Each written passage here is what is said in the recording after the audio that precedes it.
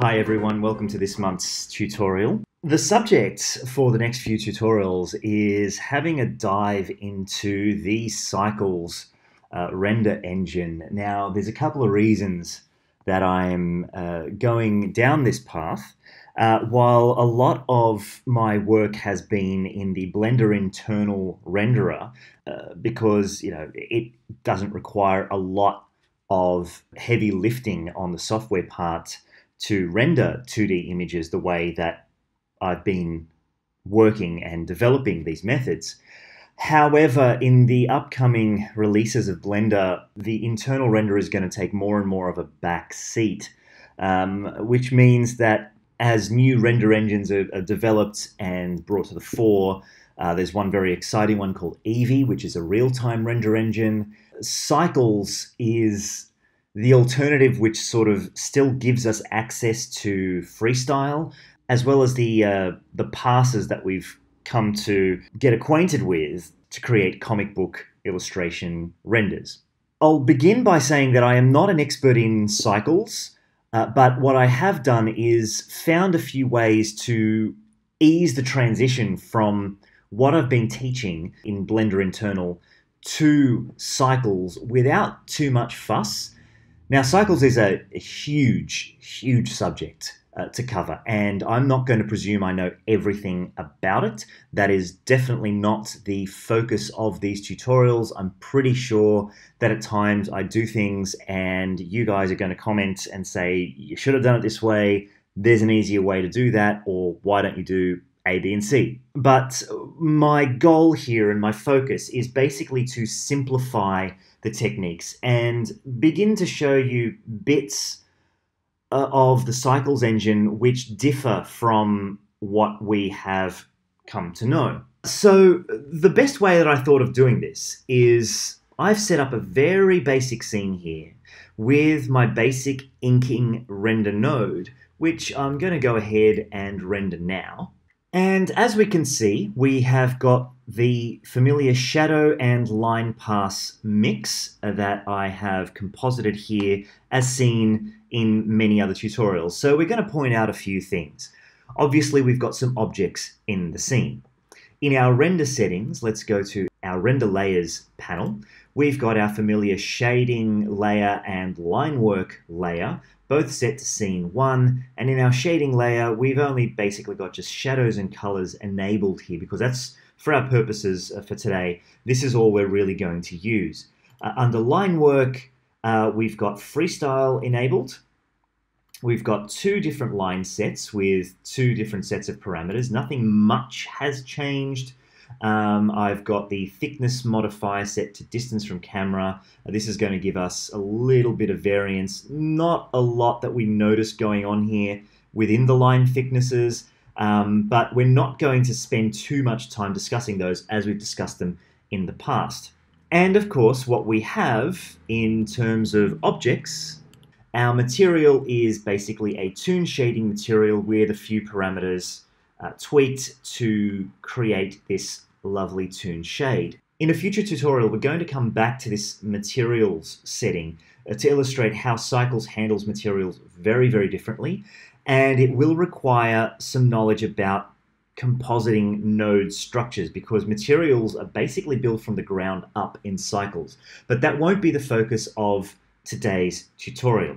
What we're going to do instead is show the differences between the setup here and how we would recreate this particular scene in Cycles. So the first thing we need to do is duplicate this scene. Now right now I've got one scene, BI Toon Render, and I'm going to go ahead and hit this plus button, and when I do, you get this drop down menu, and you can either copy the settings of the scene, link objects, link object data, or make a full copy, and we're going to go ahead and make a full copy of that scene. Now obviously we've got BI Toon Render 001, which I'm first of all going to relabel we're going to call this Cycles Toon Render to differentiate between the two. Now I'm going to go ahead and take a look at this scene in the Cycles renderer, and while we're in this Cycles Toon Render scene, you'll notice now that we've got two scenes. We've got the BI Toon Render and we've got Cycles Toon Render. Under this scene, over here under Blender Render, we'll change that to Cycles Render. And a few things have already changed, especially under our Render Layers panel. I'm going to enable shading to illustrate what the differences are. Now you'll notice that we've got shadow still ticked, but the passes have undergone a little bit of a restructure. We don't have all the passes that we did before because Cycles handles things a little bit differently. Under Layer, we've got a couple of things. Instead of our familiar, let's just go back to BI to show the difference here. In Blender Render or Blender Internal, under Layer, we've got what we can include. And that includes, let's just hit shading so we can compare apples with apples. Solid, halo, Z transparent, sky edge, strand, freestyle, right? But under Cycles, what we've got is a little bit different. We've only got use environment, use ambient occlusion, use surfaces, use hair. Obviously, we need to use these surfaces, so that is automatically ticked.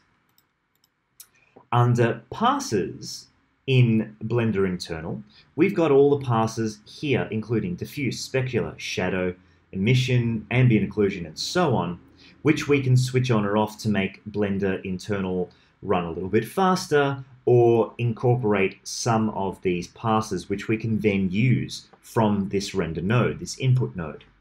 Under Cycles, however, things are a little bit different. The passes that we've got are the familiar left-hand side, but under all the other ones, we've got 4 categories: diffuse, glossy, transmission, and subsurface. We are going to look at these in a future tutorial, but for now we're going to leave all of those unselected. See, if you click on that, that means that diffuse direct is selected. But what we also have are these 4 boxes: shadow, AO, emission, and environment. We're going to make sure that shadow is selected here because we want the shadow pass. We don't want to tick AO, emission, or environment because that means that Cycles, which is already pretty slow in terms of rendering, will have to calculate these, and we don't want to do that just yet. So we're just going to leave shadows selected. Under line work in Freestyle, we need to tick one very important box because Freestyle will render everything in that layer, but it won't knock out the alpha. Still not entirely sure why that is, but in order to get a freestyle pass, we have to do one very important thing, and that is, under layers in your line work layer, we need to tick use environment. And when we render, this will become very, very clear. But everything else doesn't need to be ticked. We don't need shadow passes, AO, emission, or environment. The freestyle line sets can stay pretty much as they are. And so what we might go ahead and do is create a render so that we can see how Cycles renders that. And the only thing we've changed is in the line work, we've just ticked use environment. So let's go ahead and render that. Pardon the interruption, but did you know that supporting me on Patreon for just a few dollars a month gives you access to ad-free versions of these tutorials as well as the accompanying working files, templates, set libraries, and more? Your ongoing support allows me to keep creating quality content and to share it with a wider creative community. So click on the link below and check it out today.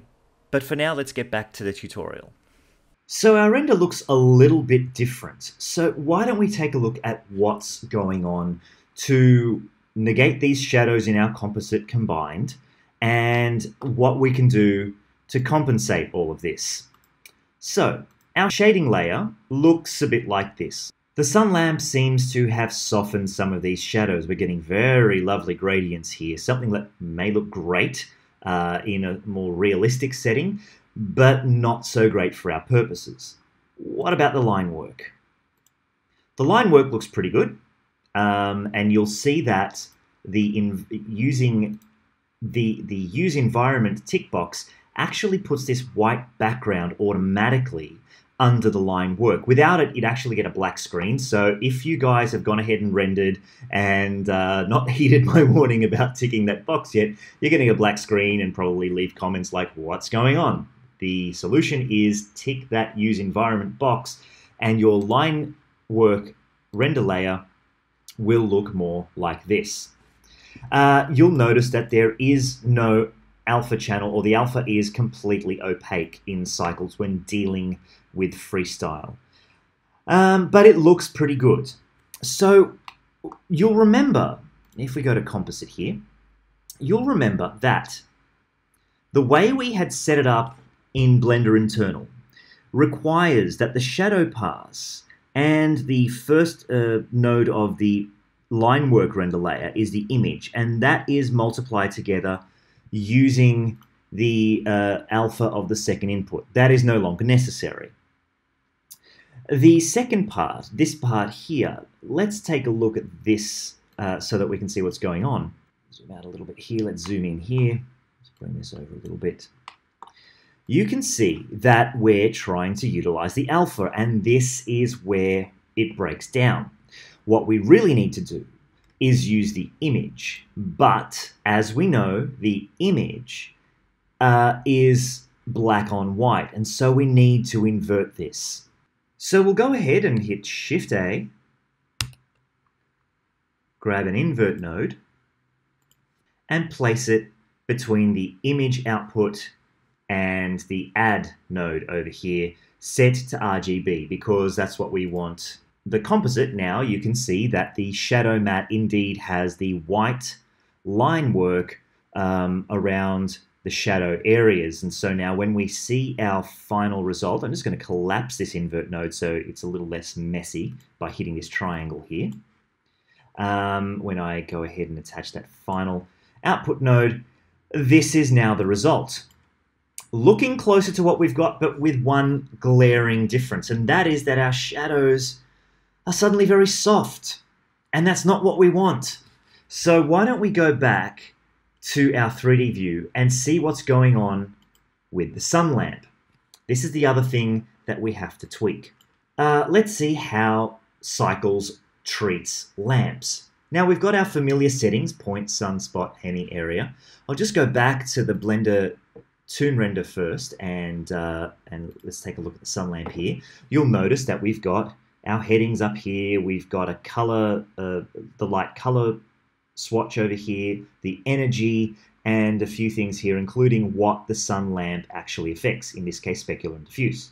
Under shadows, we've got ray shadow, and we've got, samples and softness size and all that sort of stuff to control.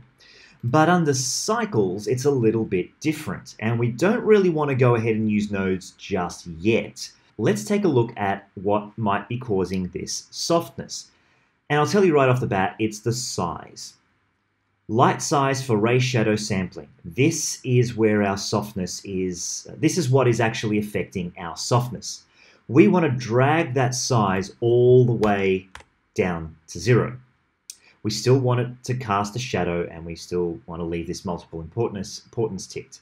And so when we go ahead and re-render the shading layer, we'll now notice that our shadows are indeed a lot sharper, with the exception of this area on the sphere here, but this is sort of passable for our purposes. You'll notice that we've got very sharp, crisp shadows on the ground, on the cone here, and on the cube.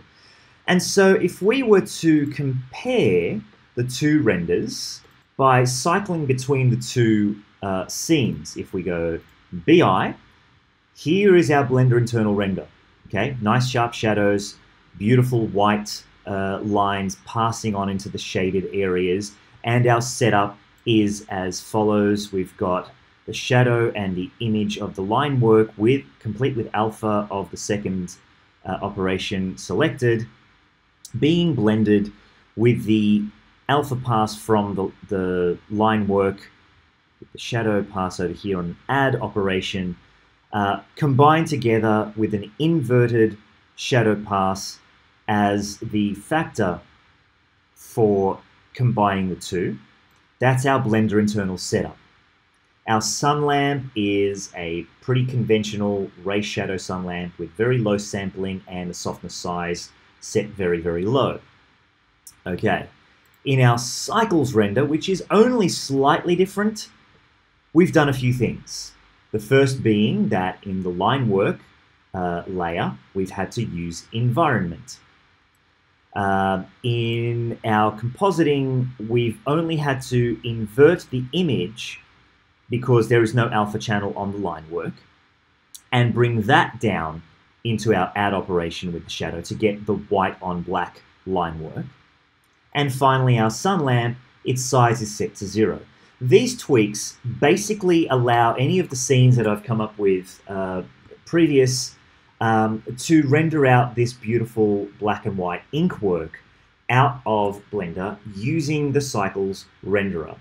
Now, of course, there is one huge difference, and that is within render times. Now, on my particular MacBook Pro 2016 model, the render time for this frame was only about 30 seconds, whereas under Cycles, it took 2 minutes and 18 seconds. That's a factor of almost, let's multiply that up, 1, 2, 3, almost 5 times as long. Now, for still images, this isn't really a problem because you can sort of set and forget and then use that. You really just want to get that image out. But for animations, this adds a lot of render time to a scene. Unfortunately, Cycles, because it's a physics-based or physically based renderer, it takes into account a lot more than just a Blender internal. But that's sort of just something that we have to grin and bear, just because the Blender renderer is leaving Blender in a couple of versions, and we sort of want to future-proof our methods here to create comic-style renders within Blender for up-and-coming versions. Now, of course, the new renderer, the EEVEE engine, is very exciting, and everyone's getting excited about that. But at the moment, it does not utilize things like freestyle, so it's not ideal for our purposes. But down the track, probably in a year or so, I'm pretty sure that developers will come up with new solutions to get these sort of 2D effects. But that's, for now, neither here nor there. Hoping you get a lot out of this particular tutorial, and I'll be back next month to discuss the next topic in our Cycles workflow, materials. Bye for now. Thanks for watching.